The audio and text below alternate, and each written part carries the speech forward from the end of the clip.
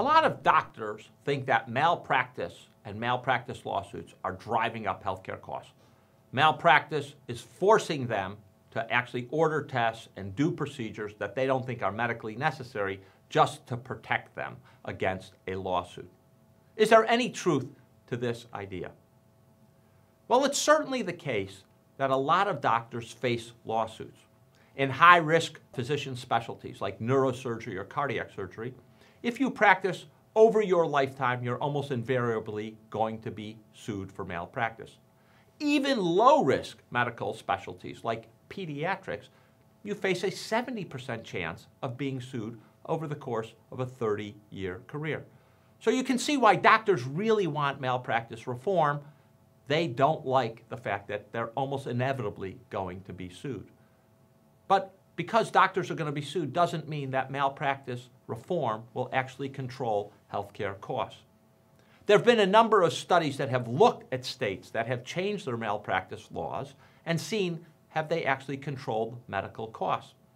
And the fact is, when you synthesize all the data, the way the Congressional Budget Office did, malpractice reform, say reducing the maximum of non-economic damages, limiting the statute of limitations, so adults have to sue within 1 year or kids get to sue within 3 years of discovering the malpractice, really doesn't affect medical costs very much.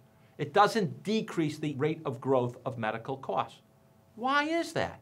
Why, if malpractice is such a big motivator of doctors to order tests, doesn't reforming malpractice actually lead to cost control empirically?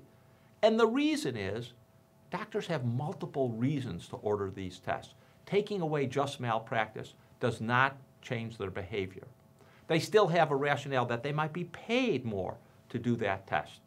They might be responding to patient demand. They might be responding to the way they were trained and what they think a good doctor does.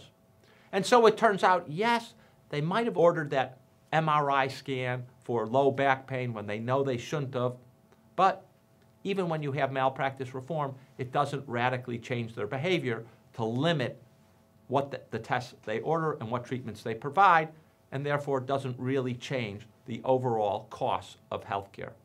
There's a lot of data that doctors don't like malpractice, that they will get sued even if they haven't done anything bad, but we should not think of malpractice reform as a way of controlling healthcare costs. It's just not what the data show.